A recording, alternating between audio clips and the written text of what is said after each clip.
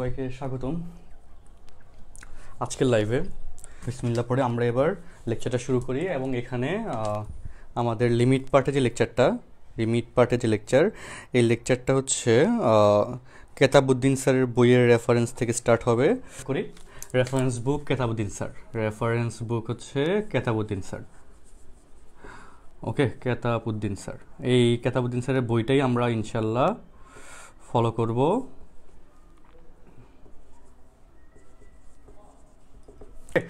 ওকে, তো এবার দেখো লিমিট পার্ট নিয়ে কথা বলি। লিমিট পার্ট নিয়ে নর্মালি আমি যখন কলেজে ছিলাম সেই 2013-14-তে, তখনও এই অনেক পড়ার পরেও লিমিট নিয়ে সমস্যা থাকতো, যে লিমিট নিয়ে কোনো না কোনোভাবে আটকে যাচ্ছি অ্যান্ড ফিল করতে পারতাম না যে লিমিটটা আসলে কি। তো ফার্স্ট জিনিস হচ্ছে আমি খুব সহজভাবে বলতেছি যে লিমিট আসলে কি। ওকে, তো লিমিটটা কেন দরকার, তাই না? এই জিনিসটা ম্যাথমেটিক্যালি আসলে ম্যাথে আসলে লিমিটটা কেন দরকার হয়েছে বা কেন লিমিটের টার্মটা আসছে, তো এটা নিয়ে ফার্স্টলি বলি। আমরা প্রত্যেকেই ফাংশন নিয়ে অনেক বেশি পরিচিত 9-10 থেকেই, অ্যান্ড এই ফাংশন এবং লিমিট দুইটা সিমিলার ওয়েতে চলে, এবং যখন ফাংশনের কার্যকারিতা শেষ হয়ে যায়, ফাংশন আটকে যায়, তখন থেকে লিমিটের কাজ শুরু হয়।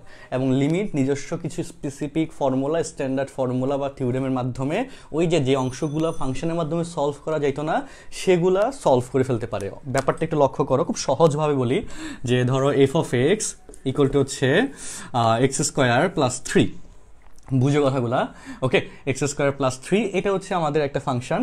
এই ফাংশনটাকে তুমি যদি এফ অফ 1 বলি, বের করতে যাই, তাহলে এক্স এর পরিবর্তে 1 বসাইলে এখানে 1 স্কোয়ার প্লাস 3 কত হবে? 4 হবে, তাই না? এফ অফ 2 বলি, ওকে, তাহলে কি হবে? যে 2 স্কোয়ার প্লাস 3 4 3 7 7 হয়ে যায় না বলো? আচ্ছা, এখন কথা হচ্ছে এই যে এক্সপ্রেশনটা লিখলাম, এই জিনিসটাকে লিমিটের মাধ্যমে প্রকাশ করা হয়। এই যে limit x tends to 2 x square plus 3। ওকে, এই জিনিসটা দিলে সবাই ওকে হ্যাঁ হাততালি দিয়ে বলে যে হ্যাঁ ভাই পারি, এটা বুঝি। যখনই জিনিসটা এভাবে লেখা হয় তখন একটু কনফিউশন ক্রিয়েট হয়ে যায় যে এটা কীভাবে লিখলাম, এটা কেমনে করবো। হোয়ার ইজ নিয়ম 100% সেম। এখানে এক্স টেন্স টু 2, যে এটাকে পরে কী হবে? X tends to 2। এটার কাজ কি? যে এক্স এর পরিবর্তে বা এটাকে ইন্ডিকেট করতেছে যে এখানে এক্স এর পরিবর্তে 2কে বসাও, এটা কি মিন করতেছে। তো সেক্ষেত্রে এক্স এর পরিবর্তে 2 বসালে 2 স্কোয়ার প্লাস 3 4 প্লাস 3 সমান হচ্ছে 7। অ্যান্ড এই ক্ষেত্রে লক্ষ্য করো এই যেখানে এই 7-7-7ই পাওয়া গেছে, মানও কিন্তু সেম পাওয়া গেছে। এখন কথা হচ্ছে এই জায়গায় যে ঘটনাটা ঘটে সেটা হচ্ছে এখানের যে 7, এই 7টাকে পাইছিলাম ফাংশনের মাধ্যমে ক্যালকুলেশন করে, এই জন্য এই 7কে বলা হবে ফাংশনাল ভ্যালু। হোয়ার এজ এই 7কে পাইছিলাম লিমিটের মাধ্যমে ক্যালকুলেশন করে, এই জন্য এই 7কে বলা হবে লিমিটিং ভ্যালু। আর কোনো যায় ঝামেলা নাই, খুব একটা যায় ঝামেলা নাই। ফ্যাক্ট হচ্ছে প্রকাশ রূপটা, এটার প্রকাশ রূপ এই যে এখানে এই রাশিটাকে প্রকাশ করছি ফাংশনের মাধ্যমে, মানটাকে বলি ফাংশনাল ভ্যালু। একই রাশিকে প্রকাশ করছি লিমিটের মাধ্যমে, মান বলা হয় লিমিটিং ভ্যালু। প্রথম বেসিকটা এভাবে বুঝো, সহজ হয়ে যাবে। এখানে অনেক যায় ঝামেলা আছে, এটা আমি বুঝি। আমি যখন পড়ানো শেষ করব, লিমিটের 2টা ক্লাস বা 3টা ক্লাস নিব, ফুল লিমিট শেষ করে ফেলবো কেতাবউদ্দিন স্যারের বই থেকে, কোনো জিনিস বাদ থাকবে না, ডিফিকাল্ট জিনিস সবগুলো জিনিসই দেখাবো। তো আগে তো তোমার এটা বোঝা লাগবে যে হচ্ছে যে জিনিসগুলো আমি দেখতেছি সেগুলা মানে আসলে ব্যাপারটা ফিল করার যে ব্যাপারটা, এটা আগে এনশিওর হইতে হবে। এখন বলো ব্যাপারটা কি বুঝতে পারছো? যে আসলে ঘটনা আসলে তেমন ডিফারেন্ট কিছু না, দুইটার কাজই হচ্ছে মান নির্ণয় করা। এক কন্ডিশনে মান বের করলে সেই মানকে বলি ফাংশনাল ভ্যালু, ফাংশনের মাধ্যমে বের করছি বলে। আরেক কন্ডিশনে মান বের করলাম লিমিটের মাধ্যমে বের করছি বলে, মানকে বলা হয় লিমিটিং ভ্যালু। এটা হচ্ছে বেসিক ইন্ট্রোডাকশন। এবার কথা হচ্ছে দুইটার মাধ্যমে যেহেতু মান বের করতে পারতেছি, তখন লিমিটটাকে আবার নতুন করে ঝামেলা হিসেবে আনা দরকার কি ছিল, তো সেই দরকারটা কি ছিল সেটা নিয়ে এখনকার কথা দেখো, সেটা নিয়ে মেনলি আলোচনা। তো এবার লক্ষ্য করো এই যে ফাংশনটাকে লিখলাম, এবার এই ফাংশনটাকে তুমি যদি এভাবে লেখো যে x square minus 9 by x minus 3, ওকে, একটা ফাংশন লিখলাম। এই ফাংশনটাকে তুমি যদি এফ অফ 1 বলো, তাহলে কি হয়? 1 মাইনাস 9 বাই 1 মাইনাস 3, 1 এর থেকে 9 গেলে কত হয় বলো? -8 বাই হচ্ছে -2 সমান হচ্ছে কত? 4 আসে, তাই না? এফ অফ 2 বের করা যাবে, বাট এফ অফ 3 বের করতে চাও, ওকে, এফ অফ 3 বের করতে চাও, তখন কি হয় দেখো? তখন হয় কি উপরে হচ্ছে 9 মাইনাস 9, নিচে হচ্ছে 3 মাইনাস 3, তখন উপরে হয় 0, নিচে হয় 0, 0 0 কাটাকাটি করে 1 লেখা যায়। এরকম কিছু লেখা যাবে? ভুলেও লেখা যাবে না। তো 0/0 নিচে যদি 0 হয়, উপরে 0 হলে সমস্যা নাই, কারণ 0 divide by something equal to কিন্তু 0 হয়। 0 একটা ভ্যালিড সংখ্যা, ওকে, তো এটা কিন্তু একটা বাস্তব মান মিন করে। তো সেই কন্ডিশনে 0/7 উপরে 0 হলে কোনো সমস্যা নেই, বাট নিচে 0 হলে আসলে ঝামেলা পাকা যায়। হয়তো 0/0কে আমরা কি বলি? অনির্ণেয় বলি, তাই না? আচ্ছা, সেটা নিয়ে একটু কথা বলবো। এই অনির্ণয় এবং অসংজ্ঞায়িতের ব্যাখ্যাটা নিয়ে খুব সহজ একটা ব্যাখ্যা দিয়ে দিব। তো এবার কি হলো যে এখানে x এর পরিবর্তে 3 বসালাম, 3 বসানোর পর দেখতেছি যে 0/0 আসতেছে, অর্থাৎ ফাংশনাল ভ্যালু আসে 0/0, অর্থাৎ ফাংশনের মাধ্যমে এইটার ক্যালকুলেশন করা যাচ্ছে না। ঠিক এই পয়েন্ট থেকে লিমিটের মেইন ভূমিকাটা শুরু হয়ে গেছে। তখন ম্যাথমেটিশিয়ানরা ফিল করছে যে আসলে ফাংশনের মাধ্যমে সব কাজ করা যাবে না, অনেক ডিফিকাল্ট ক্যালকুলেশন থাকে যেগুলো ফাংশনের মাধ্যমে এক্সপ্রেস করা যায় না, বের করা যায় না। তখন ম্যাথমেটিশিয়ানরা একটা টার্ম ক্রিয়েট করলো যেটার নাম দিল লিমিট, যেটার মাধ্যমে এইরকম যে অদ্ভুত অদ্ভুত ভ্যালু জিরো একটা ক্যালকুলেশন যেটা ভ্যালু বের করা যাচ্ছে না ফাংশনের মাধ্যমে, সেটার ভ্যালু বের করা যাবে। সেটা বের করার সিস্টেমটা কি ছিল লক্ষ্য করো, এই যে এখানে এটা লিখলাম, লেখার পর এই জিনিসটাকে তুমি যদি এভাবে লেখো x² - 9/x - 3, এটা লিমিটিং ভ্যালু বের করবো। হায়ার উপরে হচ্ছে সূত্র করা যায়, উপরে হচ্ছে এখানে খুব টার্নিং যেটা আছে সেটা আমি বলে দিচ্ছি। উপরে সূত্র করা যায় x² - 9 কি সূত্র করা যায় কি যে a² - b² সূত্র, আমি এক লাইনে লিখে দিই যে x + 3 x - 3 লেখা যায় না, এবং নিচে দেখো x - 3 কাটাকাটি যাচ্ছে, তাহলে কি আসতেছে দেখো, লক্ষ্য করো, লিমিট x টেন্ডস টু 2, এখানে আসে x + 3, হোয়ারএজ x এর মান যদি এখানে 2 হবে না, সরি 3, কারণ 3 বসলে তো অনির্ণয় হয়, তাই না, এই যে 3 এর জন্য 3, তো 3 + 3 কত হয়ে যাচ্ছে 6, হোয়ারএজ দেখো যেখানে এই যে x এর পরিবর্তে 3 বসলে এই কন্ডিশনে আসছে 0/0, সেটাই লিমিটের মাধ্যমে বের করে 6 বের করলাম। এখন তুমি বলতে পারো যে ভাইয়া আমি তো এখানেও একই সূত্র করে এই জিনিসটা করতে পারি, মানে হচ্ছে এখানে তো আমি একই সূত্র করে এই যে x + 3, ওকে, x - 3 এভাবে লিখে, এখানেও x - 3 এভাবে লিখে, তারপর x - 3 কাটাকাটি করে আমি এখানেও তো কি বের করতে পারি, 6 বের করতে পারি। কিন্তু ঝামেলা আছে, ঝামেলা হচ্ছে কি, তুমি এখানে দেখো x - 3 কাটাকাটি করবা, ভালো কথা করলা, কিন্তু তুমি x এর মান কত বসাচ্ছ, 3 বসাচ্ছ, x - 3 কাটাকাটি করে তুমি 1 লিখতেছো, অর্থাৎ যখন তুমি x এর মান 3 বসাচ্ছ তখন 3 - 3 0, 3 - 3 0, 0 0 কাটাকাটি করে 1 বসে তুমি ম্যাথ মিলাচ্ছ। সেটা কি আদৌ পসিবল হবে ফাংশনের ক্ষেত্রে? মোটেও পসিবল না। তাহলে কথা হচ্ছে লিমিটের ক্ষেত্রে কিভাবে পসিবল? লিমিটের ক্ষেত্রে আসলে এখানে x টেন্ডস টু 3, এটা কিন্তু x = 3 মিন করতেছে না। x টেন্ডস টু 3 মিনিংটা কি ছিল, হয় x এর মান 3 এর চেয়ে বড়, না হলে x এর মান 3 এর চেয়ে ছোট, বাট ভুলেও x এর মান 3 না, মানে ভুলেও x এর মান কি হবে না, 3 হবে না। হয় x এর মান 3 এর চেয়ে বড়, না হলে x এর মান 3 এর চেয়ে ছোট, কিন্তু ভুলেও x এর মান 3 নির্দেশ করবে না। এন্ড এই কন্ডিশন x এর মান 3 এর চেয়ে বড়, এই যে বড় কথা বললাম, কতটুকু বড়, যে অংশটুকু বড় সেটা হচ্ছে শূন্যের কাছাকাছি, খুবই ছোট একটা ভ্যালু, অর্থাৎ ধরো 3.0000001, ওকে, অনেকগুলো শূন্য দিয়ে 1, মানে খুব সামান্য একটু বড়, যেটার কারণে আবার মানটা বের করা যায়।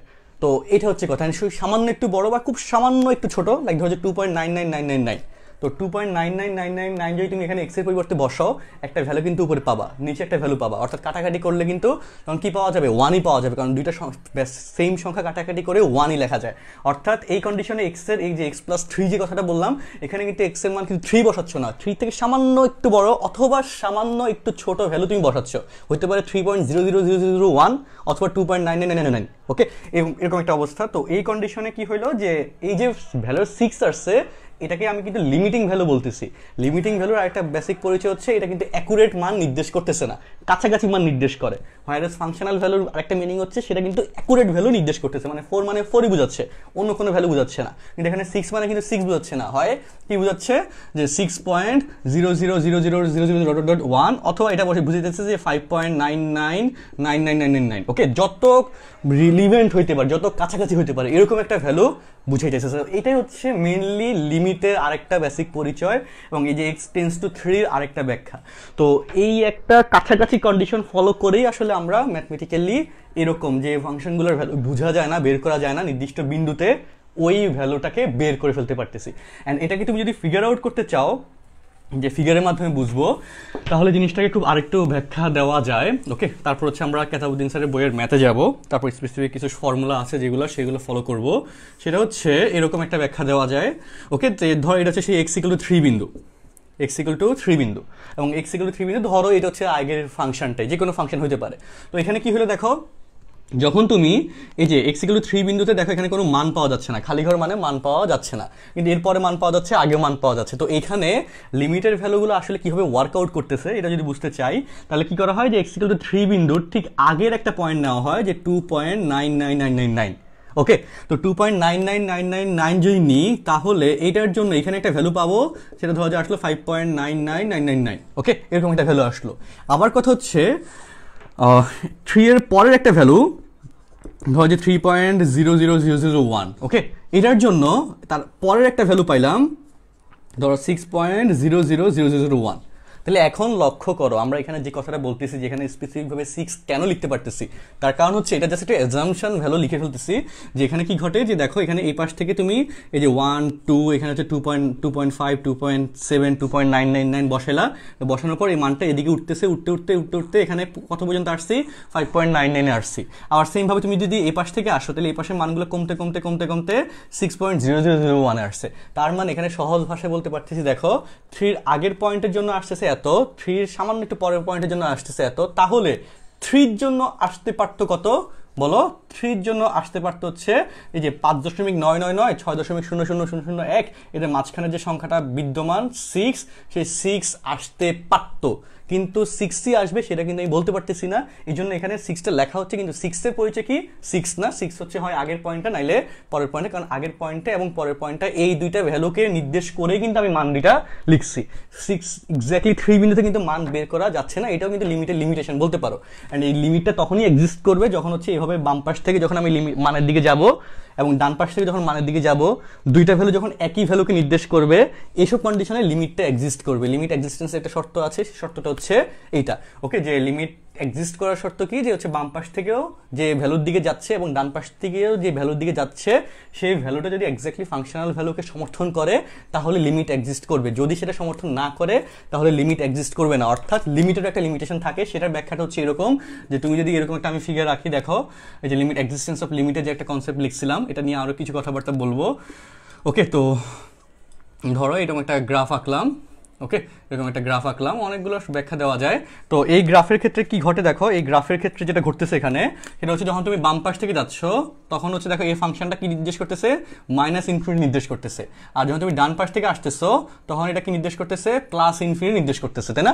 অর্থাৎ এই যে x=0 বিন্দুতে এখানে যে অংশটুকু আছে, এই অংশটুকুর জন্য কিন্তু আমি স্পেসিফিক কোনো একটা বিন্দুর দিকে আগাইতে পারতেছি না, একটা যাচ্ছে +ইনফিনিটির দিকে আর একটা যাচ্ছে -ইনফিনিটির দিকে। এই কন্ডিশনে বলা হয় এইটার লিমিটও এক্সিস্ট করে না, অর্থাৎ এটা যে ফাংশনের জন্য যে গ্রাফটা, ওই গ্রাফের কি বিদ্যমান না, লিমিটও বিদ্যমান না, অর্থাৎ লিমিটের মধ্যে একটা লিমিটেশন আছে।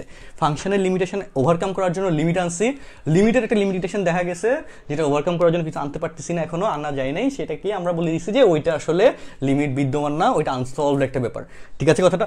তো এই হচ্ছে আমাদের এক্সিস্টেন্স অফ লিমিটের একটা শর্ত। এক্সিস্টেন্স অফ লিমিট কি বোঝায়, যে একটা ফাংশনের বা একটা রাশির লিমিট তখনই বিদ্যমান থাকবে যখন তার বাম পাশ থেকে যে মানটা আসবে সেটাকে বলা হয় লেফট হ্যান্ড লিমিট, ডান পাশ থেকে যে ভ্যালুটা নির্দেশ করবে সেটা হচ্ছে রাইট হ্যান্ড লিমিট। আর এই যে ফাংশনাল ভ্যালু যেটা বের করলাম ক্যালকুলেশন করে 6, এই তিনটা ভ্যালু যখন একটা ভ্যালুকেই আমাদেরকে ইন্ডিকেট করবে, লাইক দেখো এখানে 6কে ইন্ডিকেট করছে, তখন ওই বিন্দুতে ওই ফাংশনের লিমিট এক্সিস্ট করবে। হোয়ারএস যদি সেটা আমাদের ফুলফিল না করে, দেখো এখানে লেফট হ্যান্ড লিমিট নির্দেশ করতেছে -ইনফিনিটি ভ্যালুকে, রাইট হ্যান্ড লিমিট নির্দেশ করতেছে দেখো উপরের দিকে ভ্যালুটা চলে গেছে +ইনফিনিটি ভ্যালুকে, তখন এই দুটো জিনিস একটা নির্দিষ্ট বিন্দুকে মিন করতেছে না, এই জন্য এটার লিমিট এক্সিস্ট করে না। কন্টিনিউটি এবং ডিসকন্টিনিউটি একটা পার্ট আছে, যেটা হচ্ছে তোমাদের 9.2-তে দেওয়া আছে, বা অনেকগুলো বইতে 9.1-এর লাস্টের দিকে দেওয়া আছে, ওইটা আমি রেগুলার ব্যাচে স্কিপ করছিলাম, ওইটা এখানের ব্যাচে আমি পড়াই দিব, ওকে। যেহেতু অনলাইন ক্লাস, অনেকেই ক্লাস করতেছো বিভিন্ন জায়গা থেকে, আমি ওই পার্টটাও পড়াই দিব। ওই পার্টটা কিন্তু কলেজে স্যাররা পড়ায় না, আবার ভর্তি পরীক্ষা লাগে, আমরা ইঞ্জিনিয়ারিং ব্যাচে পড়াই, তো এই জন্য তোমাদের হচ্ছে ওই পার্টটা আমি শেষ করে দিব, এখানে শেষ করে দিব, পড়াই দিব। তো ওই সময় আবার এই জিনিসগুলো ভালো করে বুঝতে পারবা। তো এখানে আমি আবারও বলি, আমাদের বইতে কিন্তু এই লিমিট এক্সিস্ট করতেছে কিনা এটা নিয়ে কোনো যায় ঝামেলা নাই, কারণ হচ্ছে কি বইয়ের যতগুলো ম্যাথ দেওয়া আছে প্রত্যেকটা ম্যাথই এই শর্ত ফুলফিল করে 9.1-এ অনুচ্ছেদে ম্যাথগুলো দিছে। ওই জন্য ওই অঙ্কগুলোর মধ্যে এইটা চেক করা ম্যান্ডেটরি না যে এই ফাংশনের লিমিট এক্সিস্ট করে নাকি লিমিট এক্সিস্ট করে না, এটা চেক করব, এটা চেক করা দরকার হচ্ছে না। তবে এটা চেক করে কেমনে, এটা নিয়ে যে বীজগাণিতিক যে ক্যালকুলেশন ফরম্যাট, ওইটা আমি ক্লাসের মধ্যে দেখাবো, আজকে ক্লাসে শেষে হয় যদি নাও দেখে কালকে ক্লাসে ইনশাল্লাহ দেখাই দিব, ঠিক আছে? তো এই হচ্ছে আমাদের প্রথম অংশ নিয়ে কথা।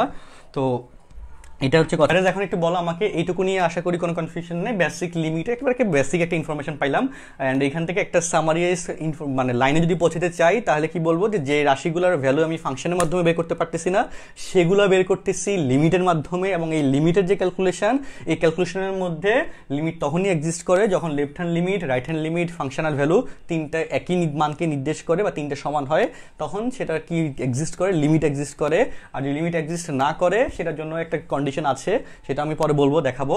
অ্যান্ড কিছু কিছু ফাংশন আছে যেগুলো লিমিটও মাধ্যমে বের করা যায় না, এরকম কিছু মিস্টেরিয়াস ফাংশন আছে, তাই না? লাইফে কিছু ঘটনা ঘটে না এরকম যে মিস্টেরিয়াস কোনো কি হবে, এটা ঘটলো কেন ঘটলো, এরকম কোনো সলিউশনই কখনো পাও না, এরকম কিছু ফাংশনও আছে।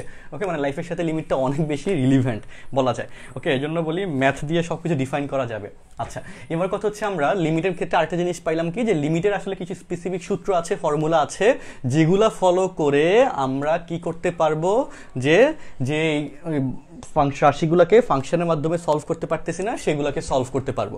ওকে, তাহলে আমি এখন পরপর কেতাবউদ্দিন স্যারের বই থেকে চেক করে ম্যাথগুলো সলভ করে দিচ্ছি, আর কিছু সূত্র লিখবো, সূত্রগুলোর কিছু প্রমাণ আমি দেখাই দিব, কিছু প্রমাণ দেখাবো না, এরকম ঘটবে। তো সেই কন্ডিশনে পরপর অনেকগুলো ম্যাথ করাবো। ওকে, তাহলে একটু লক্ষ্য করো। আর লেকচার শিট বলতে আমাদের যে রেগুলার স্টুডেন্ট তারা তো লেকচার শিট পেয়ে গেছো, রেগুলার ব্যাচেই পেয়ে গেছিলা একাডেমিকে যখন কোচিং ওপেন ছিল। আর আমাদের রেগুলার ব্যাচের যে গ্রুপটা আছে ফেসবুকে, ওইখানে আমি দিয়ে দিছি। আর কারো যদি বাড়তি লেকচার শিট দরকার হয় আমাকে একটু মেসেঞ্জারে জানাবা, আমি সেটা একটা ব্যবস্থা করে দিব। ওকে, তাহলে এবার দেখো 9.1 কেতাবউদ্দিন স্যারের বই, একের এই নম্বর কোয়েশ্চেন।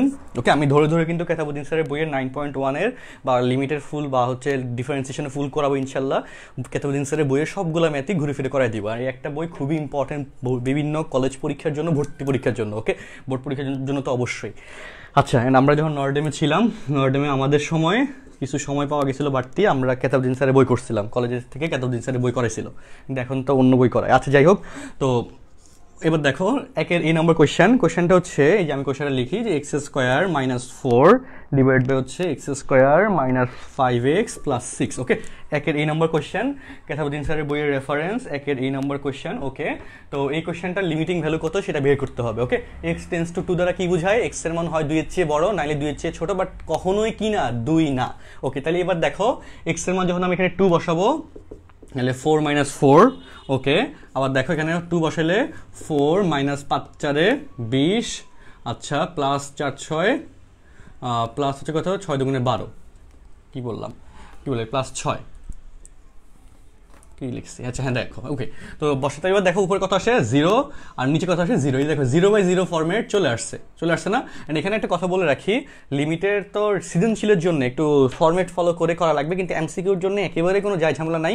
আমি একটা টেকনিক দেখাবো, ওই একটা টেকনিক বা 2-3টা টেকনিক আছে, ওই টেকনিক দিয়ে সবগুলা লিমিটের ম্যাথ সলভ করে ফেলা যায়। ওকে, এমসিকিউর জন্য সেটা করা যায়, সেটা আমি তোমাদের ক্লাসের মধ্যেই যে কালকের লেকচারে ইনশাআল্লাহ দেখাই দিব। আচ্ছা, তাহলে এবার দেখো এখানে দেখো x এর মান 2 বসালে ডিরেক্টলি 0/0 আসে, অর্থাৎ এই ফরম্যাটে আমাদের ডিরেক্ট ভ্যালু বসিয়ে ক্যালকুলেশন করা যাচ্ছে না। তাহলে কি করতে হবে, এটাকে বীজগণিতে ক্যালকুলেশন করতে হবে, এটাকে এই অংশটুকু নিয়ে। তো x² - 4 এটাকে তুমি দেখো এর পরের লাইনে x² - 4 কে 2² একেবারে সহজ একটা ম্যাথ, খুবই সহজ একটা ম্যাথ। এটা লিখতে পারি a² - b² সূত্র অ্যাপ্লাই করার জন্য। আর নিচেরটাকে কি লিখতে পারি, যে মিলে টার্ম করতে পারি। দেখো, কারণ যেটা করা যাচ্ছে সেটাই করে ফেলবো, আর কিছুই না, যেটা করা যাচ্ছে জাস্ট সেটাই করে ফেলবো। তো x² - 3x - 2x + 6। ওকে, মিলে টার্ম করলাম। তাহলে উপরে হচ্ছে কি x + 2 x - 2 লেখা যায়, আর নিচে হচ্ছে কি এখান থেকে দেখো, এখান থেকে x কমন গেলে x - 3 লেখা যায়, আর এখান থেকে -2 কমন গেলে x - 3 লেখা যায়। অ্যান্ড মিলে টার্ম করে ফেললাম। দেখো x - 2 x - 2 কাটা গেছে না। আচ্ছা, limit x tends to 2, limit x tends to 2। এবার তাহলে বলো, এই যে x এর মান যদি তুমি 2 বসাও, 2 + 2 কত হয়ে যায় 4, আর এখানে x এর মান 2 বসালে 2 - 1 কত হয়ে যায় -1, মানে হচ্ছে -4। এটা হচ্ছে অ্যান্সার। অ্যান্ড এই কন্ডিশনে যেহেতু x এর মান এক্স্যাক্টলি 2 না, 2 এর কাছাকাছি, এই জন্যে আমরা একটা কথা বলি যে মান বসানোর যে লাইন, এটা না দেখানোর জন্য বলা হয়। টিচাররাও বলে দেয়, আমরাও বলি যে মান বসানোর যে লাইন সেটা একটু চেষ্টা করে স্কিপ করে ডিরেক্টলি মান বসিয়ে যে রেজাল্ট আসবে সেটা লিখার জন্য। তো লিখলে দেখো এখানে দেখো -4 আসছে, হয় তুমি বসাইছো ডিরেক্টলি 0/0 আসছে। এখন অদ্ভুতভাবে দেখো যে 0/0 পরিবর্তে মান আসছে -4। এটাই হচ্ছে লিমিটের একটা ইন্টারেস্টিং ফ্যাক্ট। আচ্ছা, তাহলে আমরা একের এতে হচ্ছে কি পাইলাম, যে হচ্ছে লিমিটের এই অংশটুকু কমপ্লিট করলাম, তাই না? ওকে, তাহলে আমাদের এই অংশটুকু নিয়ে আশা করি কোনো সমস্যা নাই। আমরা এইবার যে কাজটা করব সেটা হচ্ছে একের এর পর একের বাকিগুলা হচ্ছে বাসায় ট্রায়াল দিবা। আমরা আরেকটা কোশ্চেনে যাচ্ছি, 2 বিতে যাচ্ছি। ওকে, 2 B number question. 2 B number কোশ্চেনও পরীক্ষার জন্য সুপার ইম্পর্টেন্ট, নতুন একটা টাইপ। একের এই হচ্ছে কি, তাহলে কি বুঝলাম এই টাইপ এই কোশ্চেনটা করে, সেটা হচ্ছে কি যে এরকম বীজগাণিতিক ফাংশন দিলে কোনো না কোনোভাবে বীজগাণিতিক ক্যালকুলেশন করার চেষ্টা করবো। ক্যালকুলেশন করলে এভাবে কাটাকাটি যাবে, যে অংশটুকু মেনলি 0/0 আনতো এই অংশটুকু মেনলি কাটাকাটি যাবে। এখানে দেখো x এর মান 2 বসালে 2 - 2 0, 2 - 2 0, ঝামেলা কিন্তু পাকাইতো এই রাশিটা, এটার জন্য কিন্তু মেনলি ক্যাচাল লাগতেছিল। এই জন্য দেখো সেটাকেই আমরা টেকনিক করে কিন্তু কি করতেছি, কেটে ফেলছি, যেটা রাজনৈতিক পলিটিশিয়ানরা করে, তাই না, যে ঝামেলা করে সেটা হচ্ছে গুলি করে মেরে ফেলে, তাই না। গ্র্যাব যেটা করে, যে বেশি দাপট দেখায়, গুন্ডাগিরি করে, সেটা কিন্তু গুলি করে মেরে ফেলে। তো এটা হচ্ছে কথা, তোমার লাইফে যে ঝামেলা বেশি করবে তাকে লাইফ থেকে বাদ দিয়ে দিবা, দেখবা যে লাইফ ইজ বিউটিফুল। ওকে, এরকম একটা ঘটনা ঘটবে। এটা কিন্তু আমরা লিমিট থেকে শিক্ষা পাই, তাই না। আচ্ছা, লিমিটের শিক্ষা।